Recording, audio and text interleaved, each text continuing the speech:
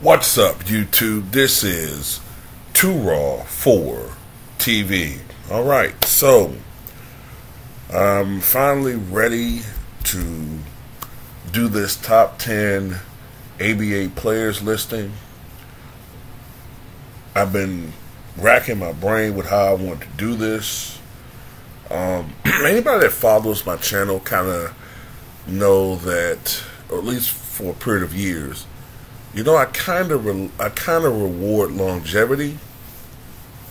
I'm not one of these guys that generally will rank players very high because they had maybe a 2 or 3 year stretch of greatness, then injuries or whatever was the case, lack of focus, conditioning, whatever, they just fell off. I don't reward those guys as high as I would a guy who played for 15, 20 seasons, even at an all-star level or a really, above average level. I'd rather rank them higher based upon their body of work and accomplishments and longevity. I tend to rank them higher than, say, somebody that played at a high level for 3 or 4 years, and then for the rest of their careers, if it was like 8 or 9 years, it was so-so. Especially if they don't have the accolades to back it up. But because this is relatively new to me, trying to rank ABA players, this list may be subject to change over the next, hopefully, couple of years for me. Because with the NBA, I've been observing basketball for over 30 years now, and I've been trying to rank players in my head for probably at least a quarter of a century. So I have a lot more history with that. With the ABA, I haven't done it as long. So this listing may be subject to change. Just want to put that out there. But this is my, as of right now, top 10 ABA players. And there are going to be some guys missing who you think should be top 10 in the ABA. But at number 10, I have Louie Dampier. And he wasn't exactly, especially for maybe after his first 3 or 4 seasons, he wasn't the most outstanding player. But he was noted for being the most prolific three-point shooter in ABA history. He made 794 three-point attempts, and that was back in the 70s. Much more than anybody else in the history of that league. He's also one of just 2 players to play all 9 seasons of the ABA. The only other guy being Byron Beck of the Denver Rockets, which were later renamed the Denver Nuggets. Louie Dampier also played 3 years in the NBA after the NBA merger, retiring after the 78-79 season with the San Antonio Spurs. He was inducted into the Naismith Memorial Basketball Hall of Fame in 2015. When you combine his ABA and NBA career, he averaged let's see if I get his numbers. He averaged 15.9 points, 2.6 rebounds, 4.9 assists. He shot 44% from the floor and 36% from downtown and 82% from the charity stripe. But in his ABA career, he averaged 18.9 points, 3.1 rebounds, 5.6 assists, 44% shooting, 36% from the line. 36% from downtown and 83% from the charity stripe. And when you consider the era that he played in, to shoot 35.8% from downtown was pretty good. Considering that they didn't shoot that shot with nearly the frequency that they shoot today, and he didn't have as many skilled outside shooters as we do today. As far as his resume is concerned, he is an ABA champion. He won the championship with the Kentucky Colonels in 1975. He was a 7-time ABA All-Star, four-time All-ABA second-team player. He was on the All-ABA rookie first team in 1968. He's on the ABA all-time team.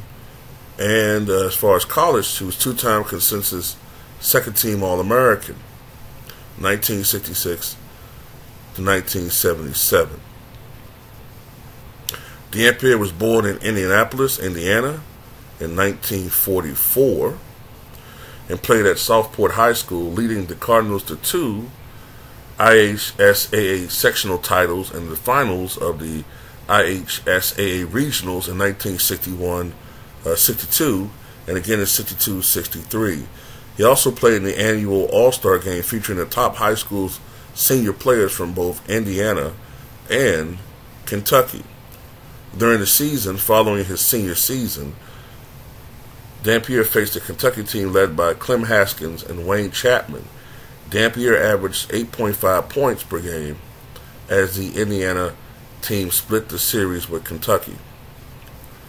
Dampier was a two-sport athlete at the University of Kentucky, playing baseball as well as basketball. Under Coach Adolph Rupp, Dampier, Tommy Cron, and Pat Riley led Rupp's Brunts to the 1966 NCAA championship game, where they lost to Texas Western College, which is now known as University of Texas at El Paso. Of course, one of their most famous recruits is Tim Hardaway, recent Hall of Famer. This game spearheaded the end of the racial segregation in college basketball. During his 3 years at Kentucky, at the time freshmen were ineligible to play varsity sports, Dampier was a two-time All-American and three-time All-Southeastern Conference selection. He was also named Academic All-SEC twice and Academic All-American once. Upon graduation from Kentucky in 1967, Dampier scored 1,575 points, at the time third most in school history behind only Cotton Nash, who passed away recently, and Alex Grossa. In 1967, the Cincinnati Royals, now the Sacramento Kings, selected Dampier in the fourth round of the NBA draft, and the Kentucky Colonels selected him in the ABA draft. Dampier eventually signed with the Kentucky Colonels of the fledgling ABA and teamed with Darrell Carrier to form the most explosive backcourt duo in the league. In each of the ABA's first three seasons, both Dampier and Carrier averaged at least 20 points per game. Both were three-point field goal specialists. The ABA had used the three-point field goal from its inception, but especially Dampier, who made 500 during a 3-year stretch. A record 199 during the 68-69 season, 198 in 1969-70, and 103 in 1970-71. At the conclusion of the ABA's history, Dampier had made an ABA record 794 three-point field goals. He also finished first all-time in the ABA in games played, 728 minutes played, 27,770, points scored, 13,726, and assists, 4,044. During the 70-71 season, he had 57 consecutive free throws for what was then a pro record in the ABA or NBA. 7 times he was named an ABA All-Star. He was a unanimous choice for the ABA Top 30 team. He played on the Kentucky Colonels' 1975 ABA championship, as I mentioned earlier, which featured a later Kentucky standout, Dan Essel, as well as 7'2" center Artis Gilmore. After the 76 season, when the ABA merged with the NBA, the Kentucky Colonels ceased to exist, and Dampier was selected by the San Antonio Spurs, one of the 4 teams to join the ABA in the ABA-NBA merger that were originally with the ABA. The other 3 teams were the then New York Nets, who changed to the New Jersey Nets, the Indiana Pacers, and the Denver Nuggets. But Dampier was selected by the Spurs in the 1976 ABA dispersal draft, playing mostly as a role player behind George Gervin. Dampier averaged 6.7 points in 232 NBA games. Louie Dampier, after his retirement, later served as an assistant coach with the Denver Nuggets. Several divisions in the 21st century semi-pro ABA were initially named after stars of the old ABA, including Dampier. In 2015, Dampier was selected into the Nations Memorial Basketball College Hall of Fame. And Louie Dampier is still alive. He is 78 years old. And he's one of the forgotten shooters in the history of basketball. I mean, what would he be today? I don't know. He was only 6 feet tall. I think he was 6 feet tall, about 170 pounds. Too small to play shooting guard today. My best guess is that he would be probably a good bench contributor, a really, really good bench contributor in today's NBA. I think he'd be a guy that would mostly be a spot-up shooter.